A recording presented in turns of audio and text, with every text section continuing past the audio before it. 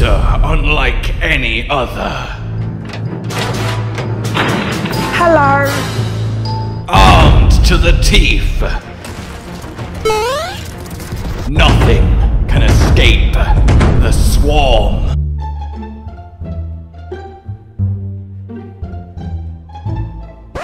Okay, seriously, who's putting in these? What are these clips? This is not. Can we Akura Vashimu, please?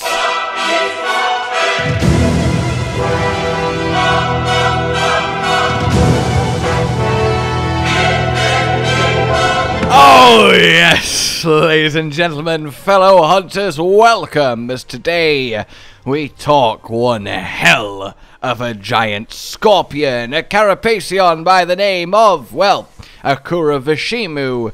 He is one of Frontier's earliest creations, and he is quite unlike anything else. I mean, of course he is. He's a bloody great big scorpion with crystals growing out of him. I mean, that's an absolutely fabulous concept for a monster, and it's so, like, duh? Like, how has this not happened before? How did it take until Frontier did this to get Giant Scorpion the monster? Of all the archetypes of animals to make an appearance, you'd think the scorpion would be up there relatively early on. It's iconic. The pincers, the tail, the shape of it. There's nothing else really quite like it on Earth, and it is a shape that drives a lot of fear in a lot of people, but also a lot of fascination too. They really are quite cool little creatures, and for the most part, save a few of them, are really quite harmless. They're just kind of badass little gladiators. So, when it comes to this monster then, Akura Vashimu, well, it's known as the tail crystal scorpion because it's got a crystal on its tail and it's a scorpion. Whoa. So I guess, points for accuracy. Now, it might come across as a fairly simple encounter, especially as you see the first back and forths as hunt begins, but there is actually a serious amount of complexity here, to the point where perhaps it's a little bit too much. This creature, to give you a little example, has 4 different colours of blood, and depending on which colour blood it's currently bleeding will change how the fight goes, and you have to identify the correct colour blood so you know what to expect. What? Okay, but let's start at the beginning. The Akura Vashimu is from, and this might be an absolute devastating shock, the Akura region. I know. Though then again, the actual map of the Monster Hunter World seems to kind of change to fit whatever it needs to be as new games, new areas, new lands get added, but it's still nice to have some actual geographical context. Though that said, he can live essentially everywhere. He is incredibly adaptable, a nocturnal hunter, and they come in I wanted to say waves and swarms at the same time, and I ended up... There are cycles then of Akura Vashimu. Times when there is barely any seen, and then times where thousands upon thousands hatch and swarm, and act as a scourge upon the land. It is this latest spawning that got them discovered, as one had not happened for a long, long time, and this latest swarm that got them high on the guild's please hunt them all, Jesus Christ, giant scorpions are killing everyone list. And they primarily function by a special secretion, a special body fluid that they possess. As key to it as silk would be to a spider, it's how it does everything that it does. Indeed, the crystals that are growing on it are formed of this liquid hardened. Hell, even its shell, its chitin, is this substance hardened in a different composition. And this substance can be blasted out of its tail and latch onto hunters. And the crystals, when not affixed to the scorpion itself, become volatile and eventually will explode, but not before growing across and crippling any poor soul that is afflicted.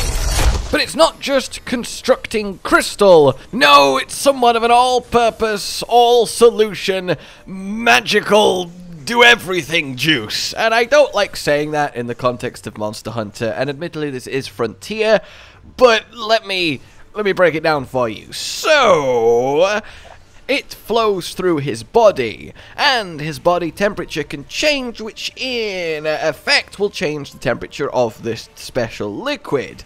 This is how he can essentially live anywhere, because it can either provide him with extreme extra heat, extra insulation, or it can allow him to give off excess heat really efficiently. From freezing to boiling environments, it doesn't really matter, because it's essentially got onboard biological liquid cooling that can vary depending on his needs. But it goes even beyond that. This liquid is exceptionally good at protecting against breaking down and neutering, well, elements and statuses. Seriously. Akura Vashimu is immune to all status elements and is not weak to any single element. Bullshit. Because of this fluid he has coursing through him that he can use as a weapon too. It is colorless, and it can gain color depending on the situation that he's in and the use of it, being more of a shimmery blue when it's outside the body. That is quite the defensive system. But I'm not done yet! No, he can also use it to repair himself. If he cracks his shell, if it breaks, if he loses a bit, he can literally spray more on from his own tail, and then it will harden and grow over the wound and act as replacement shell. He is absolutely ridiculous when it comes to his both defensive qualities and the sheer utility that is provided by this liquid. Also giving him access, as I said earlier, to the unique status of crystallization. He can paralyze too. The fine little hairs growing between his plate segments are paralytic in nature should you brush with them. So he really is armed to the teeth, which I guess makes sense for a scorpion who, you know, they do appear to be armed to the teeth. It's like, why do you need a huge sticking tail and pincers? Jesus Christ! And that's quite appropriate in that sense. So, he has his little swarming, spawning season, runs around the place, destroying, eating, killing everything in the local environment. He does, however, have one unstoppable natural predator that can eat, devour, destroy adult Vashimus in an instant, and that is Odobatorosu, a big old tortoise-looking thing that permanently has a face like,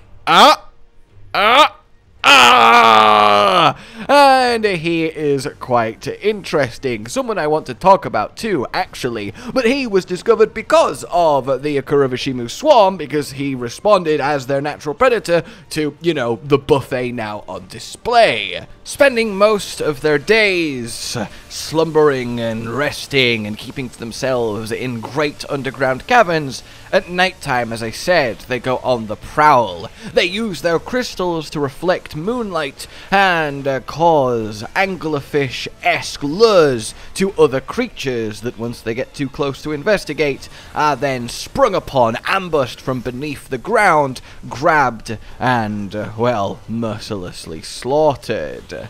So now let's address the two most, let's say, unique parts of this creature, as if everything I haven't already said is a little bit okay then. The blood.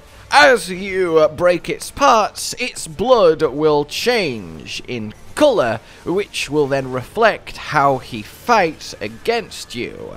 So, if his pincers that were as sharp as a Shogun Senator's claws weren't enough and they can go through rock, well, beware the blood. It will begin then with grey blood spouting out of it. When you do damage, when you hurt it, when you weaken it and break apart, well, then it will turn to a kind of greenish yellow blood. Following that with another break, you will get blue blood, and the blue blood phase is quite important, but then finally it will go to your regular run-of-the-mill red blood. But beware, during red blood, it can hip check. Anyway, what was I saying? Okay, cool. let's talk the tail. The tail, the tail, the tail. As you might imagine, the tail of the scorpion is quite important, and when it comes to Akura Vashimu, it is too. I mean, it's where he sprouts the liquid from, and without it, he loses his main weapon, as denoted by the huge ball of crystals from it hardening as it dribbles from the end. But that's not what we're going to talk about. What we're going to talk about is cutting it off. He has the most complex and difficult to achieve, arguably, tail sever in all of Monster Hunter. So, if you would like to break the tail and slice it off of an Akura Vashimu, simply, Step 1, break his claw with blunt damage. Step 2, break his other claw with blunt damage. Step 3, break his head with blunt damage. Step 4, break his claw now that it's not got crystals with severing damage. Step 5, break his other claw, again, also with severing damage. Step 6, break his face again with severing damage. Then he will flip onto his back. Then simply repeat this 3 times without allowing him to heal his wounds with his crystally goo.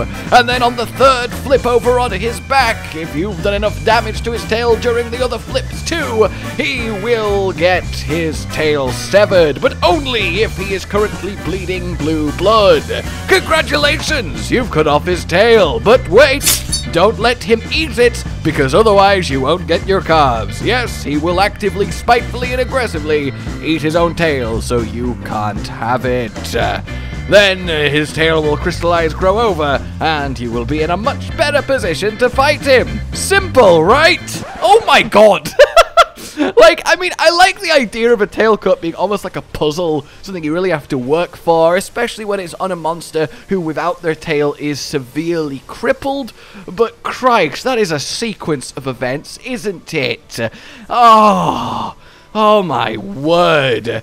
So there you go, that's your Akura Vashimu. The fight against him is fairly straightforward in terms of just avoiding his moves and killing him. He's not the highest tier of monsters, a kind of low flagship level, and you have various swipes and stomps and beams and crystal and physical and ground and you know the kind of things, you've been seeing them. But what makes him unique really does make him unique.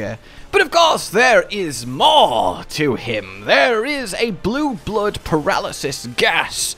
Akura Vashimu, very catchy name. It is always enraged and it will be huffing black smoke, and it basically turns the paralysis of his hairs up to 11 and makes them quite weirdly long. Then there is a hardcore version of him, which, as you know, the hardcore monsters are just amped up, powerful individuals. His hair turns yellow, and he's got a few more moves, 360 tail spins, extra sprays of crystal, leave marks over the ground, then they explode, and his hip check in red blood is so powerful he will fall over when using it, so you think about that. And then finally there is a zenith Akura Vashimu, and the zeniths are, well, the big deal, the big boys. They are absolutely unbelievably powerful, and they really do stand at the pinnacle of monsters. And in our nice little Scorpion's case, well, his crystalline nature gets amped up to 11. More crystals growing out of him, much more colourful too. His crystal mace on the end of his tail is absolutely massive, and they are much larger and smarter than their normal counterpart. You have a different color of hair too, much darker than his contemporaries. Gains a pin attack where they can jump on hunters and savage them with their pincers, as well as an absolute arsenal of crystal geode exploding detonation attacks with their now even increased in potency liquid running through them. Oh, and also their paralysis becomes extreme paralysis, which is like normal paralysis, but like extreme. No, once you recover from it as you would normal paralysis, you keep being intermittently stunned, which will cancel your attacks and your items and generally be incredibly annoying. So there you have it. That is a little introduction to the Akura Vashimu and everything he entails. There is a very similar monster in the form of Akura Jebia, but that is, you know, a whole other species. Much like a Daimyo Hermitar, he is not the same as a Shogun Zenith, but he is worth mentioning because I think he looks much cooler than our focus today. In any case, what do you think of him? Would you like to see the Scorpion return? I have very mixed feelings, because on one hand, yes, bloody Scorpion monster, fantastic, let's have it, here we go, I want this, and I need it, and I do like the idea of a monster that has this hardening crystal liquid, right? They can paint over their own wounds, make new armor, create structures from it as they laser the ground. That's really neat, but I definitely would think that Akura Vashimu is a little bit on the too complex side of things. Not that complexity is inherently bad, but it's not in a fun way. That kind of tail-cutting effort is kind of ridiculous. Though, again, I do like the idea of a monster that is uniquely immune to all statuses and uniquely not weak to any element. It's just a pure battle with no trickery involved, as it were. For me, I think I really, really want a Scorpion monster. I just want a different Scorpion monster. I want the archetype, but not specifically Vashimu here, though there's definitely elements of him that I think would be fantastic to carry over, and just seeing how visually a giant Scorpion would be done in current modern day Monster Hunter would be glorious. A lot of Frontier players that I've asked say that he isn't that fun to fight, but he is cool, and they have hunted him a lot. In fact, he is in the top 5 most hunted Frontier monsters across the entire game's history, so there's certainly something to that. In any case, like if you enjoyed this, subscribe for more, let me know what you think, and please consider supporting the future of the channel on Patreon down below. Until we meet again, a goodbye. Josh, Cotton, and Hollow with the videos, dropping the humor like a hammer on your tippy toes, bringing entertainment on a daily arrangement to take our insanity and turn it into entertainment. Yes, I said entertainment twice, to reiterate that it is nice to look into your faces on a mostly daily basis when you let us in your homes to make the whole world a stage. Goodbye.